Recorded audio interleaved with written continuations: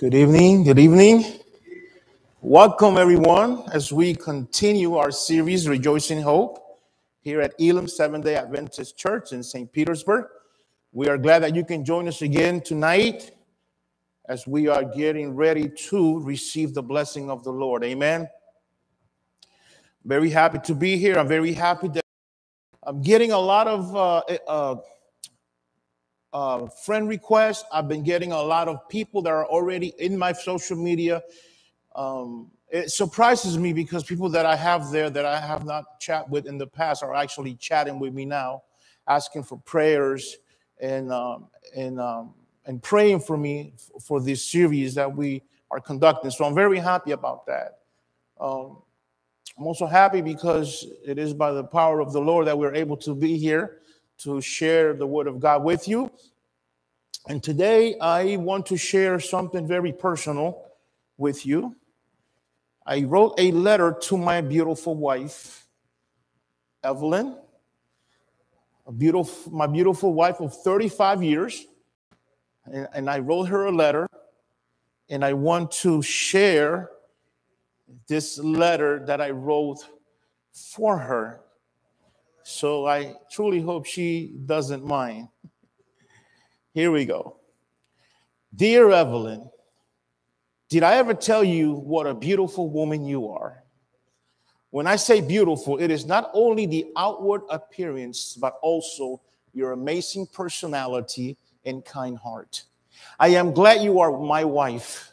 And sometimes I wonder, what have I done to have you in my life? I am truly madly and deeply in love with you.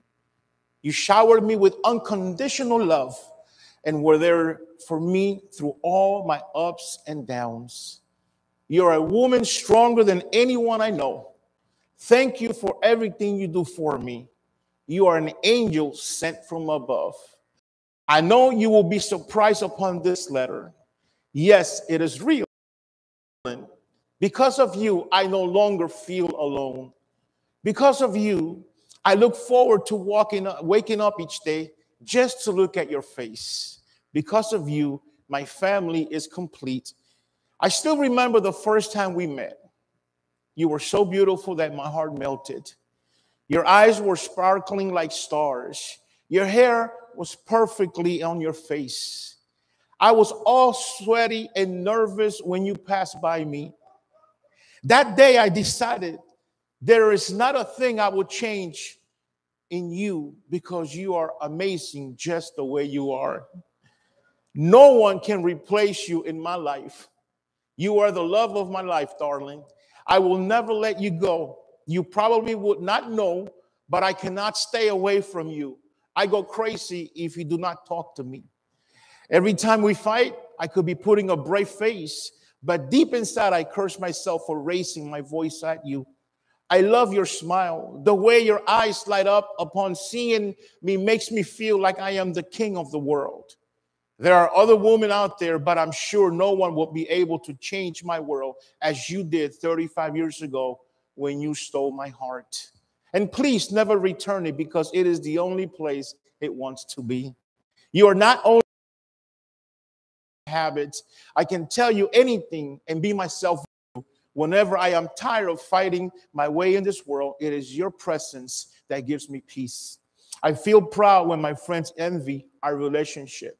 We do not fight about who is more or less between us because we both know how important we are to each other. The best part of our relationship is we both understand each other's unspoken thoughts. I will love you forever, my sweetheart. Truly yours forever, Puchunguito. That name Puchunguito it's an inside name that we actually called each other. But what a beautiful letter, right? It is amazing how we humans find a way in words to express our love to someone, right? I just made this letter from my wife. I wanted to share with you. And there's some really big words there, right? And we could write a letter also not just to our wives. We can write it vice versa to our husbands. We can write a letter to our sons, to our daughters. just letting them know how much we care for them and how we feel about them. Well, in tonight's message, we're going to find out that God also sent us a love letter. That's right. God sent us a love letter in the form of his 10 commandments, in the form of his regulations that we find in the Bible. It is in the way that God expresses towards us. Now, some people may think that this letter is really not a love letter. It's a hate letter. It's a letter from someone who's kind of bossy. But the fact is that we're going to find out throughout the message tonight that it is, in fact, a love letter. See, when we go from back in time to the beginning of time, we see that the loving obedience has always been a test of loyalty to God. Always. Our obedience has always been a way of us showing God that we love him. And we found out already in past studies that Lucifer, he lied and deceived 1/3 of the angels to disobey God. It's the reverse of God, what God wants from us. Lucifer was claiming that God's government was unfair, and he still claims that today. He's claiming that his laws were unjust and that his laws are still unjust today. Satan painted a picture of God as an authoritarian ruler who had little interest in his creation. And that is a big lie, because God is really, really interested in you. He is really interested in your salvation. And we have been going through a lot of things that God has done for us to show how much he loves us. One of the things that he did that I don't think he can do any more than that is he gave his son to die in our place. So his son, Jesus, took the place that really belonged to us, because as we've already learned, we are the ones who sinned. We are the ones who lived away from God, and God lived a perfect life. So the perfect life that God lived, he exchanged it and he gave it to us. So God really, really loves us. And this love letter is a way of him expressing his love towards us. His claim has always been that obedience limits our happiness. These are the claims of Satan, and it is not true. And he claims that disobedience enhances life. We know that's not true. He perpetrated the lie in heaven when he lied to the angels, and he perpetrated the lie in Eden when he lied to Adam and Eve. In tonight's message, we will discuss that the obedience to God's law will bring the greatest joy. That's right. You heard correctly. Obedience to God's law will bring us the greatest joy, will bring us the greatest peace, will bring us the greatest safety and the highest delight in God's people as we have and establish a relationship with God of trust and a relationship with God of love. We will also discover the amazing truth that God not only calls us to obey his commandments and his law, but he also gives us the power to obey. Now, we've been talking about in the past how God has given us his Holy Spirit. Remember, we talked about Jesus had to leave, go to heaven, and he said, it is necessary for me to go, because if I do not go, the counselor could not be here, right? We're talking about the Holy Spirit. The Holy Spirit is the power that is in us that gives us the ability to do things according to the will of God. Can you imagine, we live in the society that we live today. To New Jersey, to the States. I was probably in the age of 7 or 8. I do have good memory of this. And we used to live in a neighborhood that people will actually, pastor would go to sleep with the doors open at night. I don't know if any of you ever lived in that type of neighborhood, but I'm talking in the early 70s, right? This was back when crime wasn't as bad as it is now. So just imagine if we live in a world of crime and we need the laws. Imagine if we didn't have these laws. It is with the laws, and the crime is at a level that it is right now. Imagine if we didn't have laws. Imagine if we didn't have laws, traffic laws. You'd be having accidents in every corner, because we know we're always in a rush and we always want to get through the intersection first. So just imagine that. That's the reason why God, centuries ago, gave us his law. He wrote it with his own hands, and the Bible says that we're still supposed to keep it today. We're still supposed to keep his law. So violating any part of God's law always brings us negative consequences. Let's bow our heads and pray. Heavenly Father, we thank you, Lord, for this week that you have given us. Thank you for bringing us to church and to social media in front of our TVs, our apparatus that we are watching this message tonight. We praise you. We honor you, Father, because you have been a good God to us the entire week. We ask you, Lord, that you forgive our sins. And we ask you, as we continue to proclaim your word, as we talk tonight about that love letter that you gave us, your 10 commandments and your statutes and your regulations in the Holy Scripture, that you open our hearts and our minds and you can help us to understand that it is not a load, but it is a way of us to having a perfect, loving, peaceful relationship with you. Some people do not understand this, Lord. That's why we ask that through your Holy Spirit, you give us this understanding. Once more, Lord, hide me behind the cross. Let people see not me, but see you as we open your word tonight. In Jesus' name we pray. Amen. When we talk about law, it is necessary for us to also talk about grace. We can't talk about law without talking about grace. The doctrine of law and grace is misunderstood by many Christians today. And there's two groups of people. One group is the group that says that salvation is by grace and grace alone. And Christians are no longer required to keep the law. I'm going to say it again. There's a group that says that salvation is by grace and grace alone, and Christians are no longer required to keep the law. There's another group that says that salvation is by grace, but Christians are still required to obey God's law. I'm going to say it again. There's another group that says that Christians are saved by grace, but they are still required to obey God's law. Now, many people, however, misunderstand the second group because they say that salvation is by grace, but grace comes only if they obey God's law. And this is not true, because you do something to try to earn salvation, that is called salvation by works.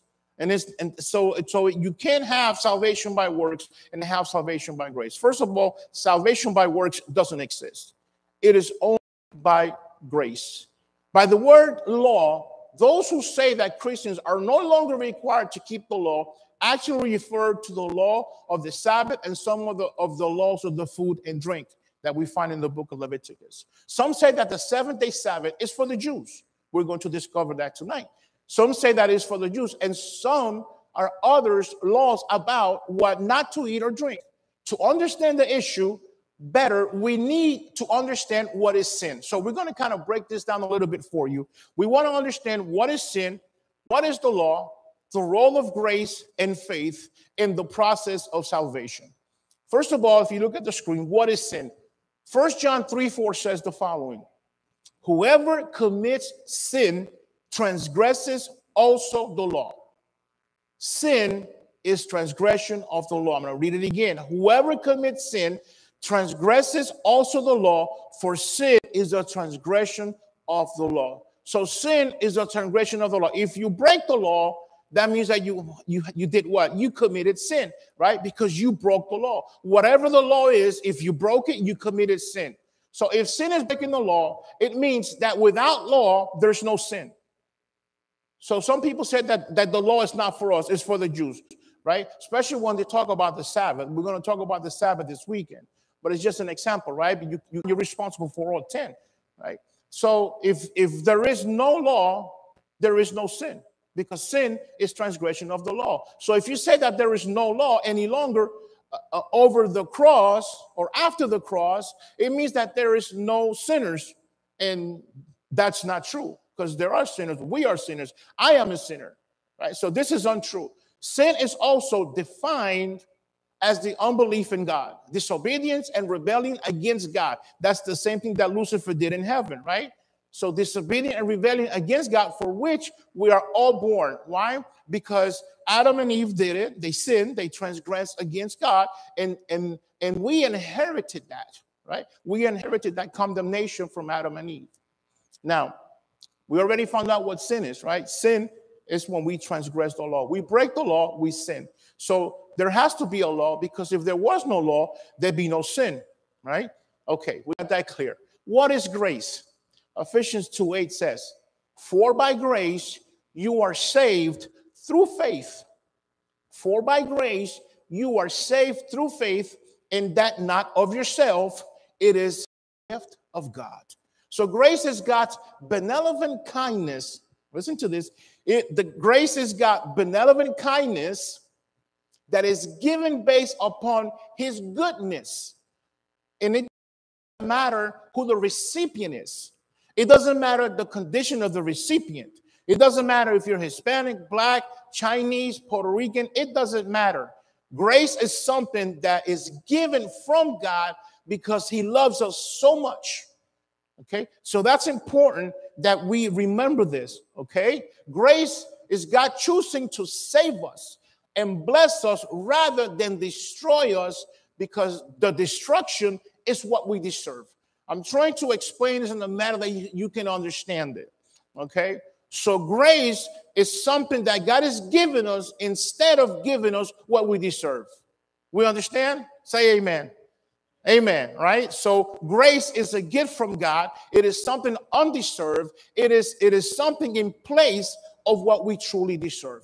So the only way of any of us can enter into a relationship with God is because of his grace towards us. Amen. Grace began in the Garden of Eden when God killed an animal to cover the sin of Adam and Eve. And we find that in Genesis 3:21. He could have killed the first humans right there and then. He could have just said, you know what? This is not going well. It didn't go well in heaven. It's not going well here on earth. He could have just decided to kill them all.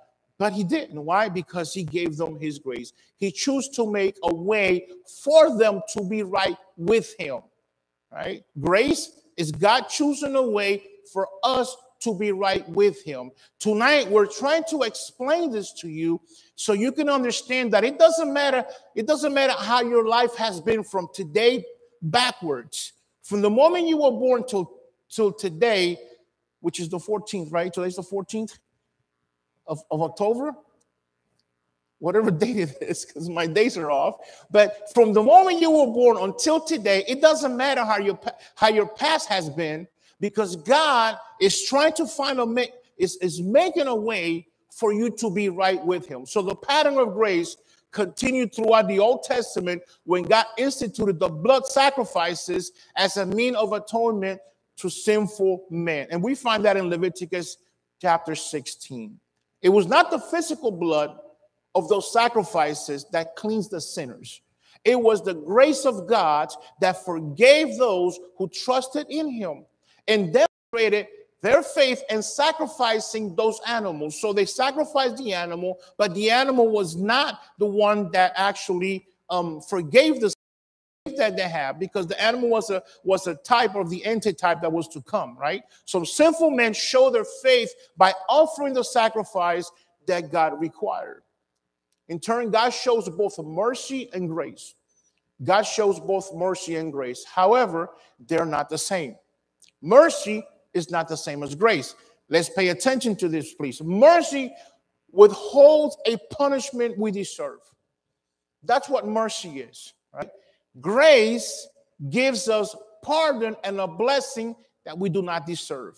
So both of them, we don't deserve it, but God loves us so much. Remember, the emphasis tonight is God loves, right? God loves us so much that he gives us this love letter, right? Because he wants to find a way for you and I to have a good relationship with him, regardless of what anyone has to say. It doesn't matter what social media has to say. It doesn't matter what any religion has to say, because what matters is what the word of God has to say. But, fortunately for you, God is using us, the Seventh-day Adventist Church, to tell you how God wants to have that relationship with you.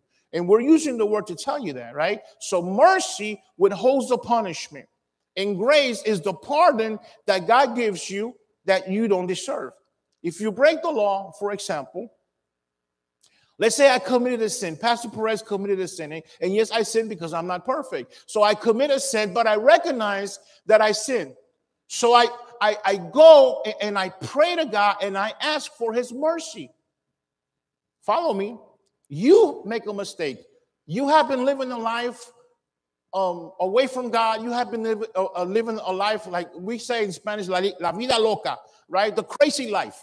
You have been living the crazy life, but you have been realizing in this series, right, that God is touching your heart. God is talking to you, and you're like undecided. You don't know what you want to do, but you find out that you really want to repent of your sins. So you come to God. You can do it tonight. You can do it right now as I'm talking. In your mind, you say, God, forgive me.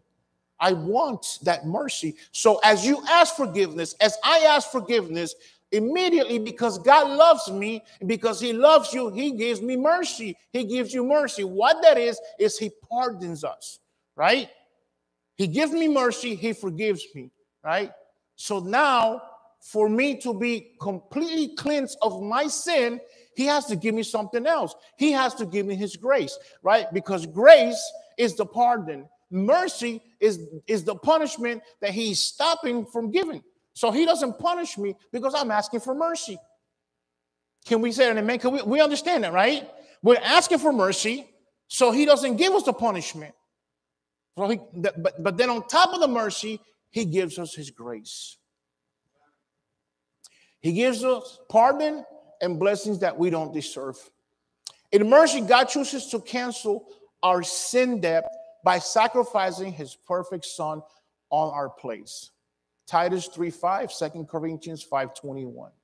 But he does even further than mercy and extends grace to his enemies, to us, right? Because God, the Bible says that even before when we were his enemies, Jesus died for us, right? So he gives us his mercy and he gives us his grace. He offers us forgiveness, reconciliation, abundant life, eternal treasure, his Holy Spirit, and a place in heaven with him someday. And that's what we're here for, to offer you that better place, which is heaven, someday. And it's going to be very, very soon. If we accept his offer and place our faith in his sacrifice, all you have to do is offer an answer to his calling. That's all you have to do. You don't have to change anything. You don't even have to try to change anything. We mentioned this before. You have to come to God. You have to come to Jesus as you are. As you are. You ask for forgiveness, he shows you mercy.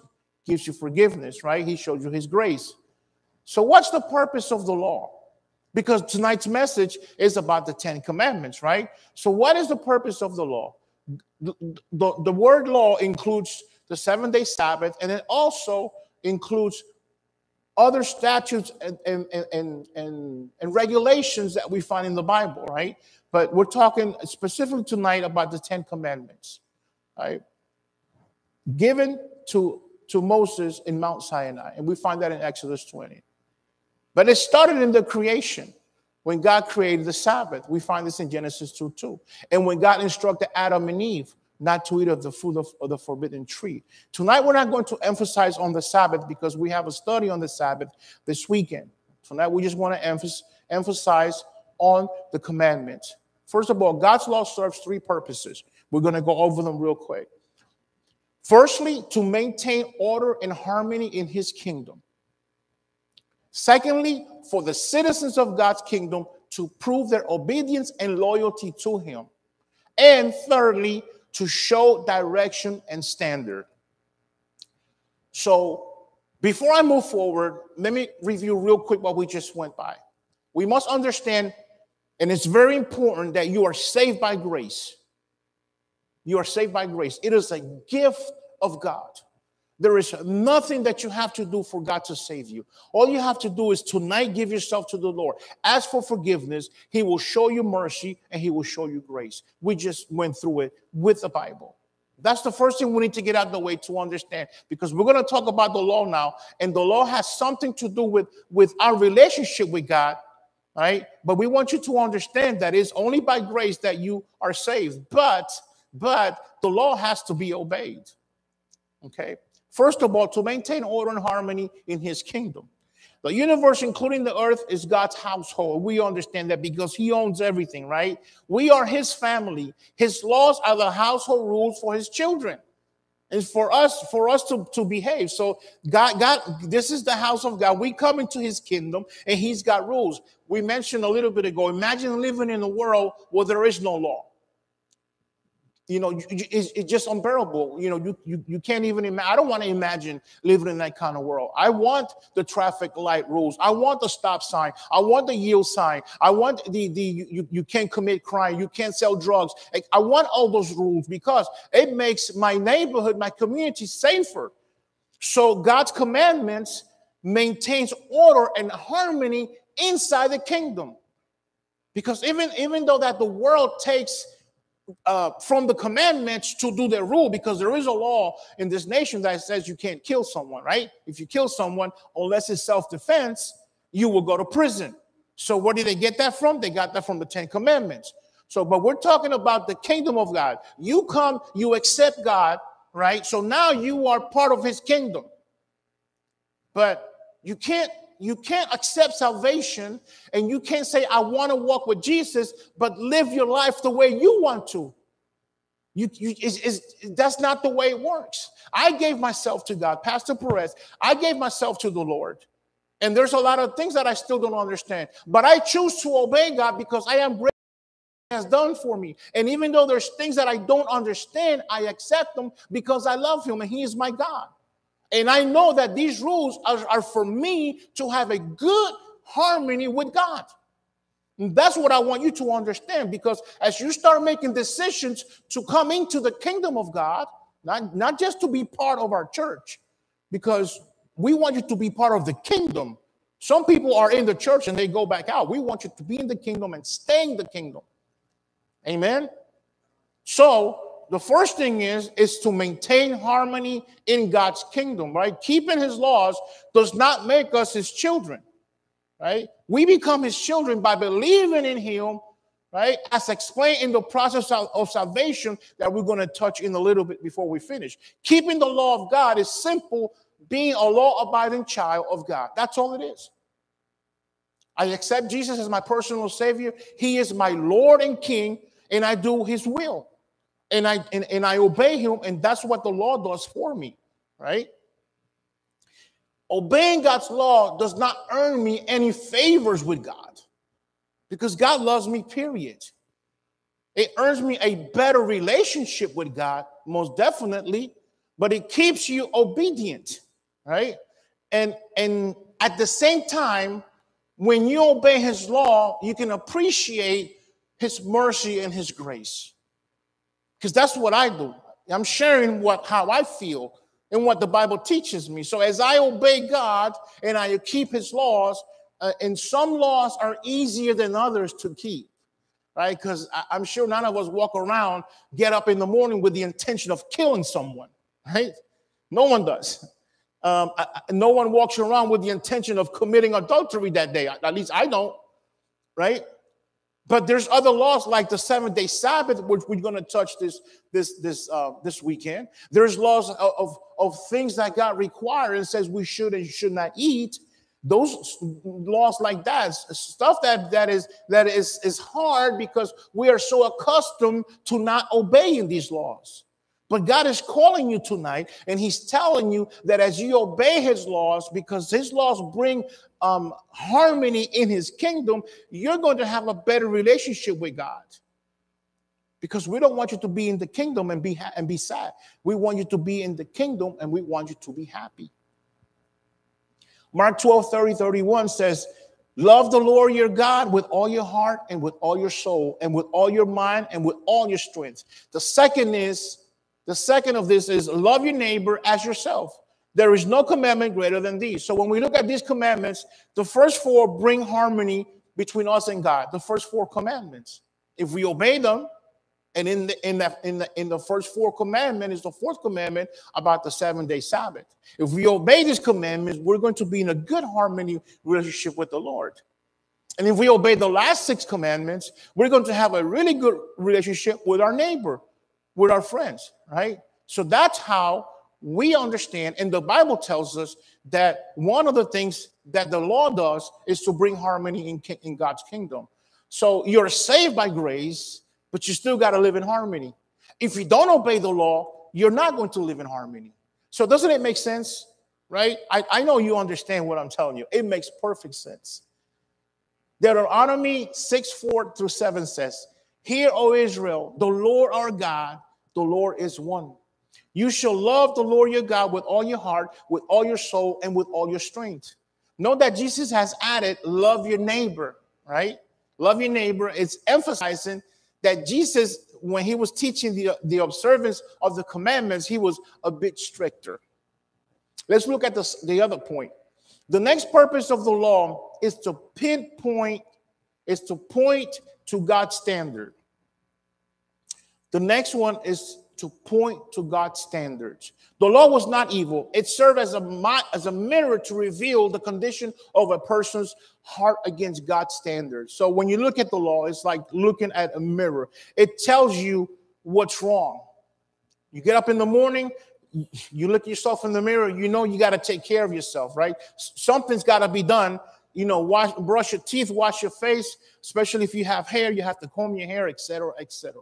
So the mirror reflects onto you what is wrong with you. That's the same way that the law works.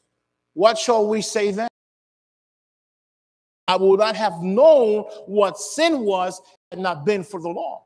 For I would not have known what coveting really was if the law had not said it. You shall not covet. God has a standard, and he expects perfection from his people. Matthew 5:48 says, be perfect, therefore. We failed. We don't have the relationship that we need to have with God. There's too many of us walking out here in this world, and I say this sometimes very sadly because we want to live with God. We want God's salvation, but yet, like I said before, we want to live our lives our way. And God is teaching us tonight that there's a reason why he has the commandments. There's a reason why he has his laws, right? By his grace, he forgives us and he declares us perfect. It's like a clean slate to start afresh and hopefully not to stain again by breaking the law, right? It shows us God's standards. So do you see where grace comes in?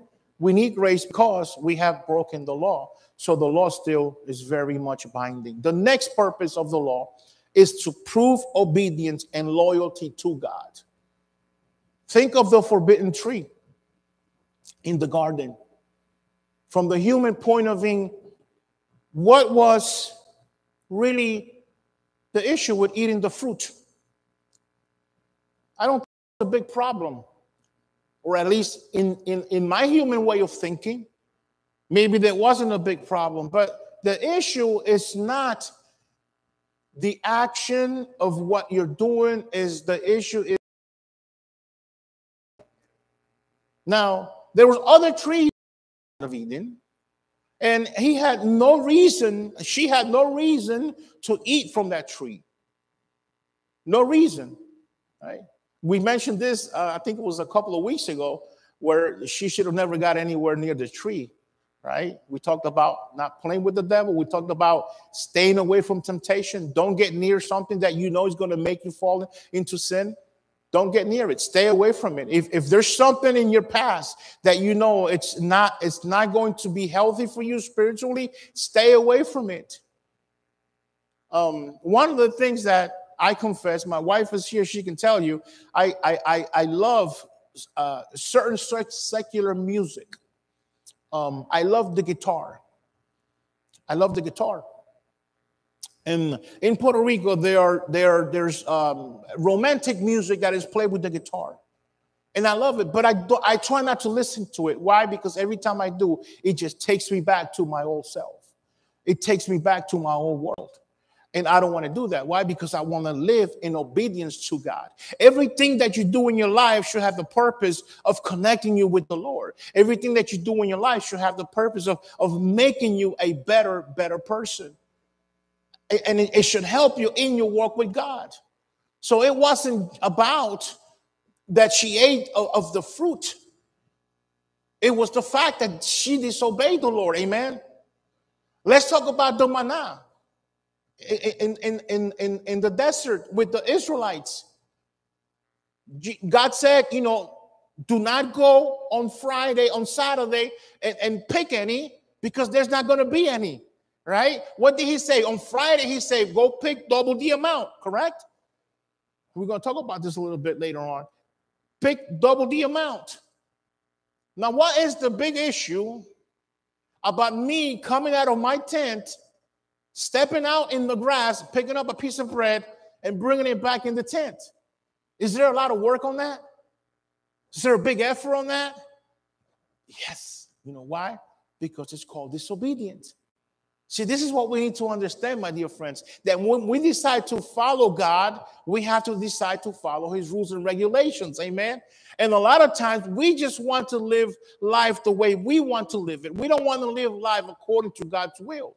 Exodus 31:17 says, it will be a sign between me and the Israelites forever. For in made the heavens and the earth, and on the seventh day he rested and was refreshed. Exodus 31:17 says to the Israelites, you must observe my Sabbaths, so you may know that I am the Lord who makes you holy. There's other things that we need to understand about the Sabbath, is that God wants us to learn to make a difference. We need to realize when we're transitioning from the regular week into the Sabbath. Amen. So God wants us to realize that, because God wants us to keep his day holy. So it's not the action so much as it is the disobedient. We're going to learn this weekend that keeping the Sabbath goes way beyond physical labor, way beyond physical labor. At the beginning of tonight's message, we mentioned that there are two groups, remember? One group that says salvation is by grace and grace alone, and Christians are no longer required to keep the law. And the group number two says salvation is by grace, but Christians are still required to obey God's law. So I believe we have established that the group two is correct. Salvation is by grace, and we are still required to keep the law. Why? Because it brings harmony in the kingdom of God. Why would I want to be a Christian and not be in harmony? That I might as well just stay out there in the world, right? I want to be a Christian. I want to come into God's kingdom, and I want to be in harmony. So that's what it does. The law keeps me in harmony. The law shows me the standard of God, and the law helps me to have a good relationship and a loyal relationship with God.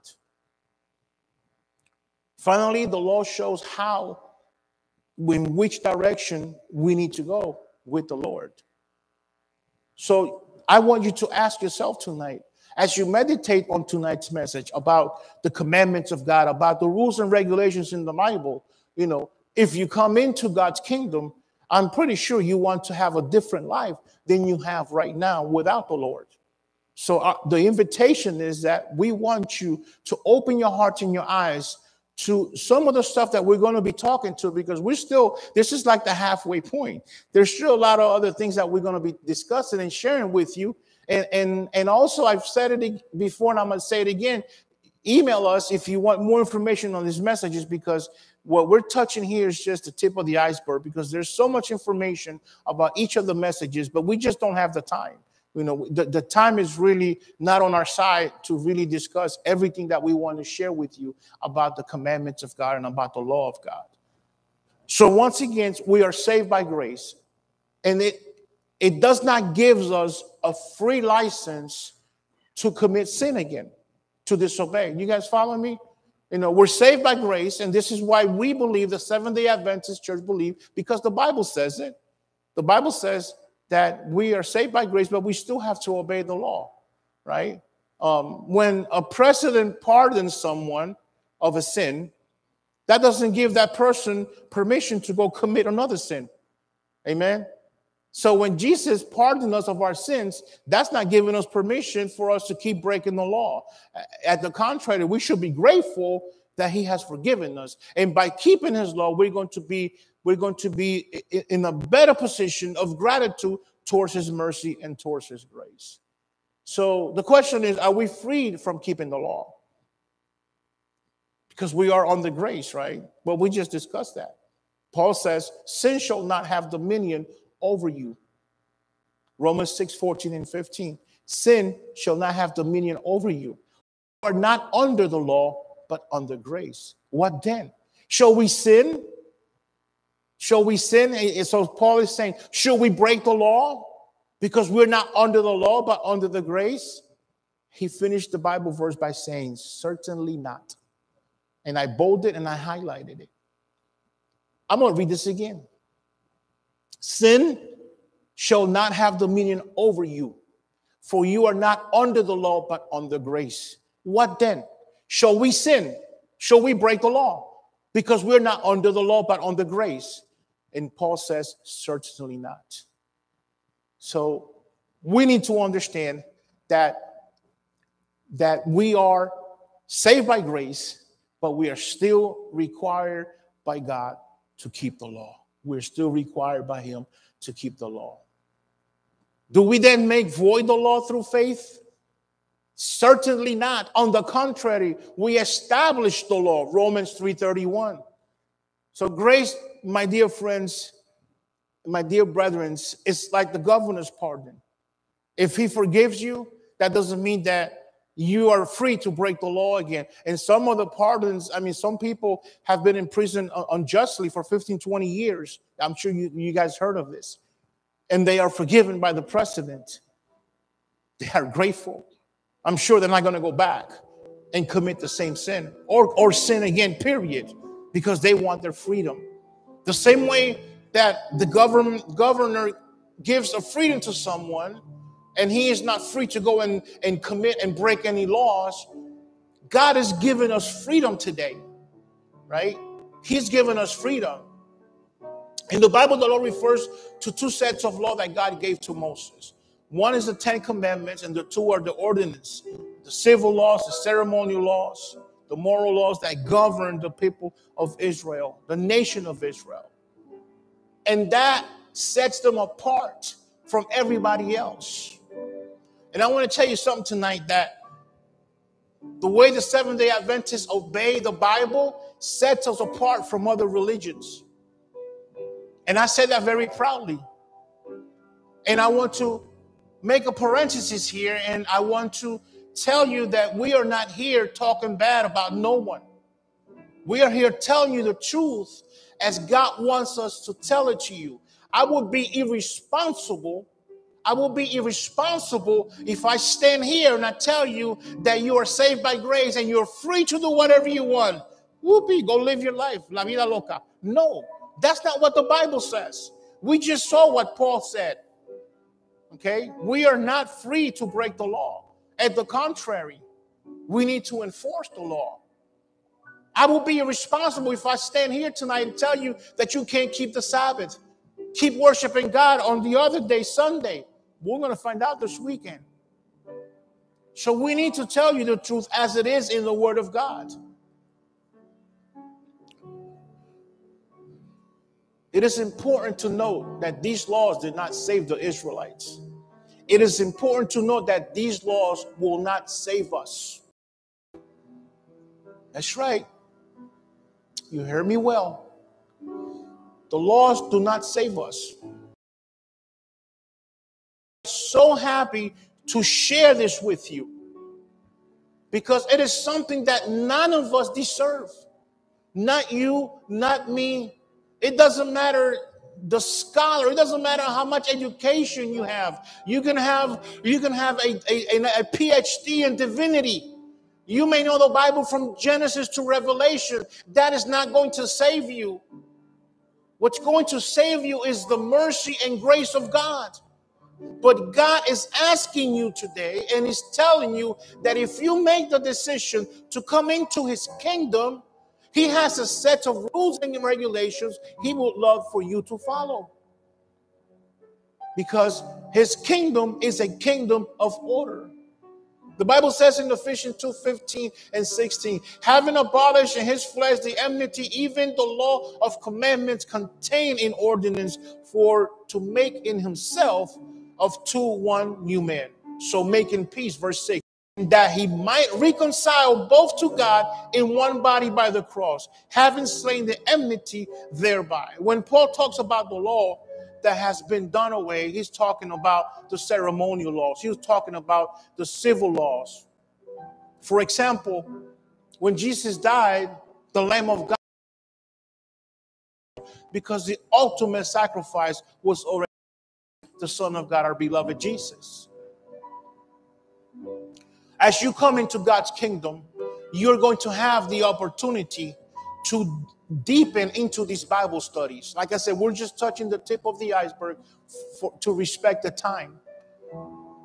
But the main thing that we want you to understand today, that is, God is giving you salvation by grace.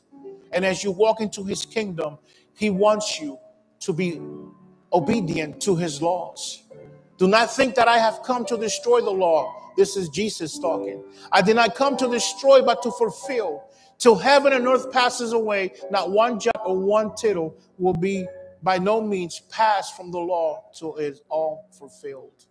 Jesus didn't come to destroy the law like many people. Beyond the act of sinning, to the mere thought about the sin, the mind, where it germinates from. He said, even if you look at a woman lustfully, you have committed adultery. That's how important the law is to God and Jesus. That even with your mind, you can break the law. As we conclude tonight's message, in a brief and simple way that we try to explain this to you,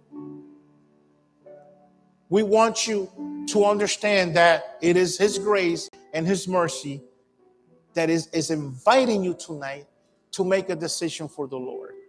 Tomorrow morning, as Pastor Bain said, we're having a feast here. But not just here, we're having a feast in heaven, because we have some people that have decided to make the decision and follow Jesus. We want you to join us tomorrow morning. If you were going to miss a program, you should have missed tonight. You cannot miss tomorrow morning. You have to be with us. God, by his grace and mercy, forgives us and gives us another opportunity. It is by his grace and mercy that God is constantly trying to make a way for you to come to him. I believe that God probably would have came a long time ago, but he has been patient. He has been patient because you have not decided for him yet. He wants you to be saved. He wants you tonight to make the decision to walk with him. So take advantage of this opportunity and come and accept his mercy and accept his grace. But understand that as you come to the Lord and as you live with God, you need to live according to his will.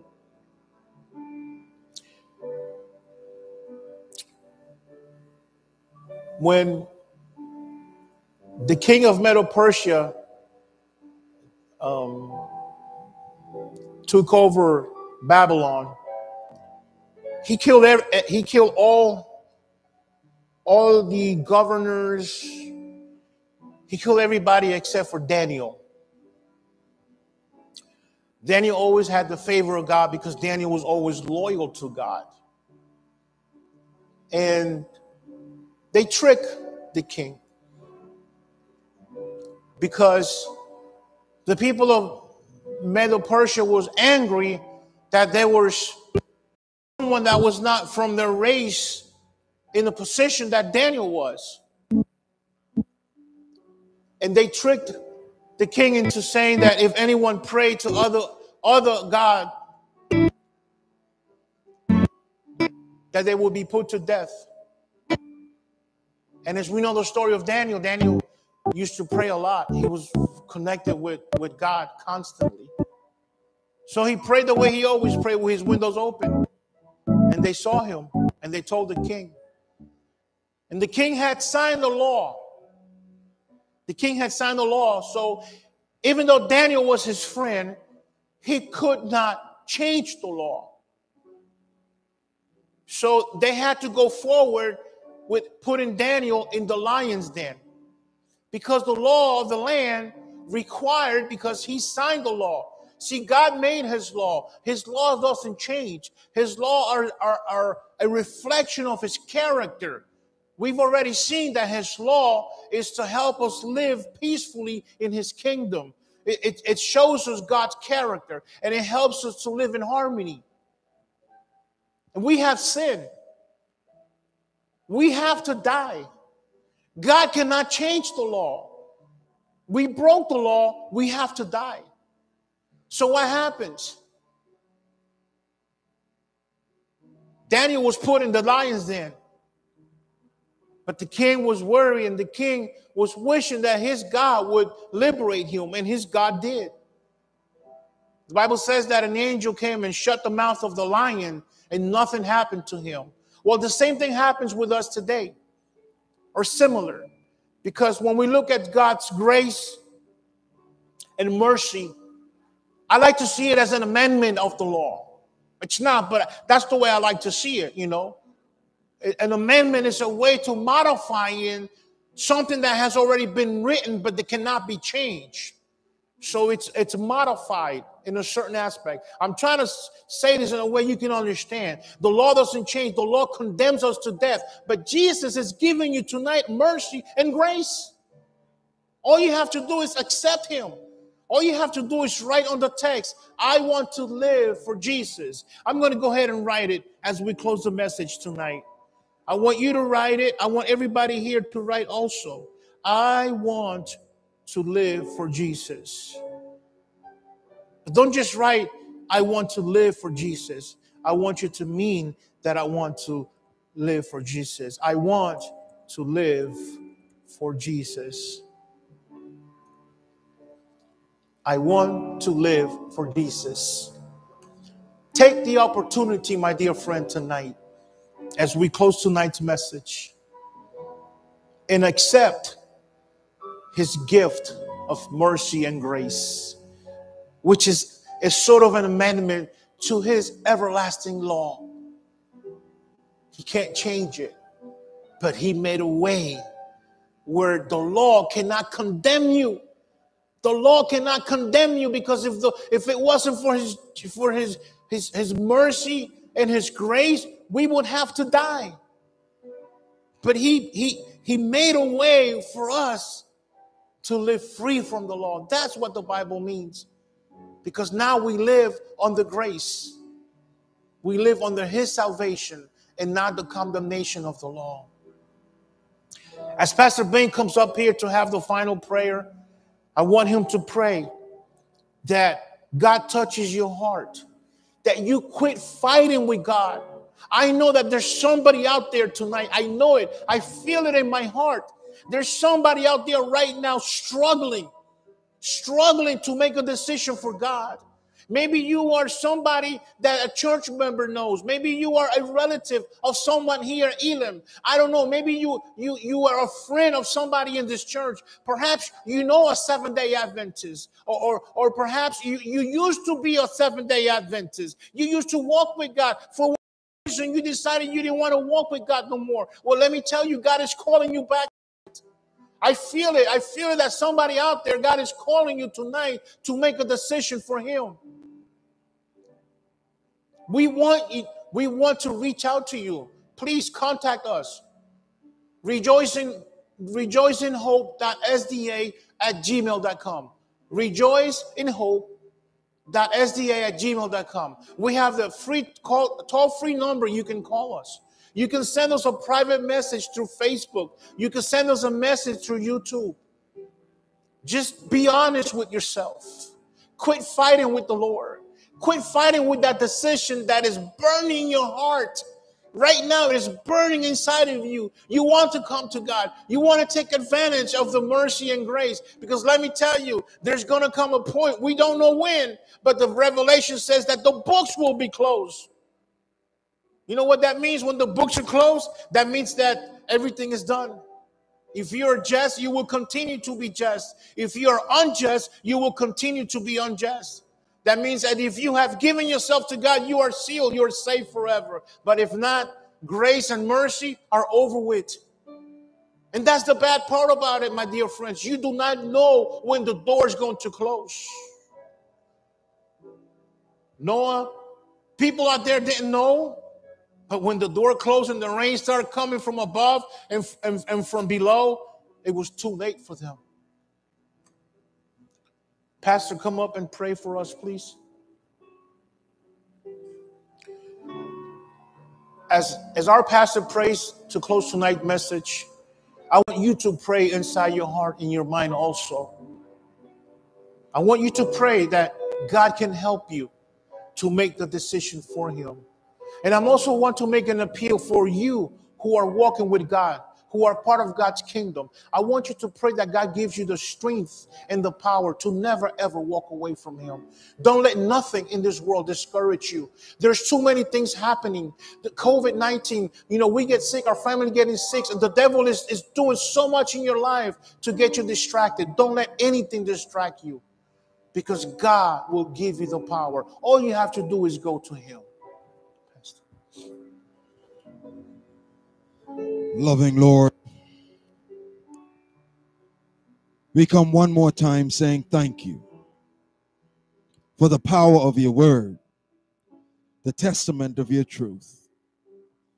Thank you for loving us so much that you yourself desired to give a love letter to us, which is your word, and more specifically, your laws of love. Help us, Lord, to walk in the way of love.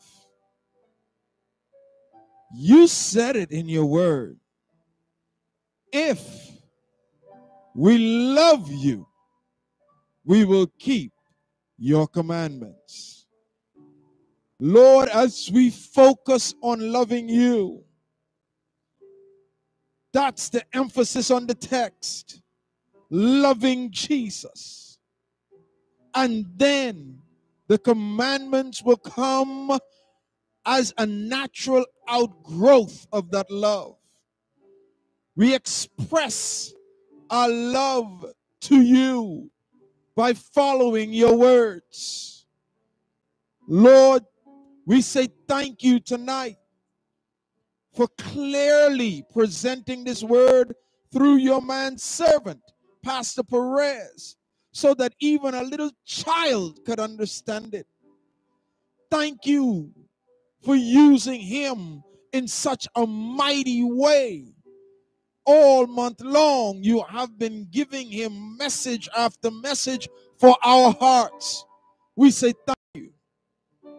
To the one that's watching and they've not given themselves to you, I pray even now, by the power of your Spirit, Lord, speak to them, trouble their hearts, give them no rest until they say, yes, we will follow Jesus.